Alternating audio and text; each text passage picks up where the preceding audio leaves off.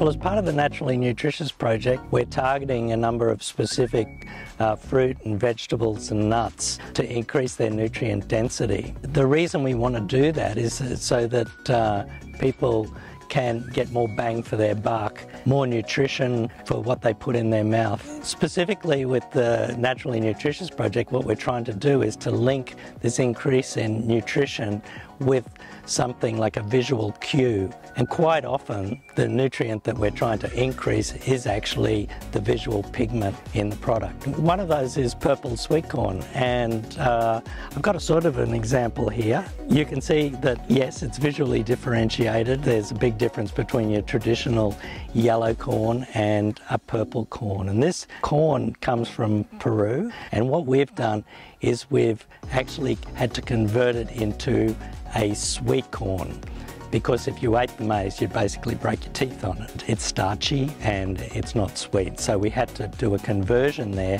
which was a little bit tricky, and we did it through natural conventional breeding, and we managed to do it.